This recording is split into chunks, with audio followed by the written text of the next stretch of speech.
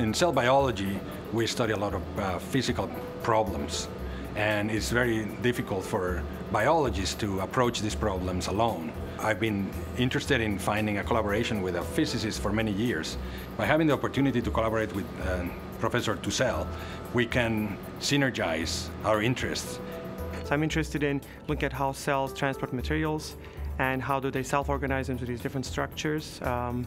In particular, the cytoskeleton, which is made of actin and microtubules. So I design algorithms to understand these mechanical principles. I'm interested in developing physical models that we can then test experimentally. You get to see how experiments are done, then you actually make models that match those experiments, other than making some model which nobody can actually make an experiment to measure.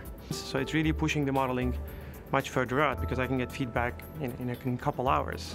And it allows us to do very fast genetic analysis. It allows us to disrupt genes by knockout, directed knockout.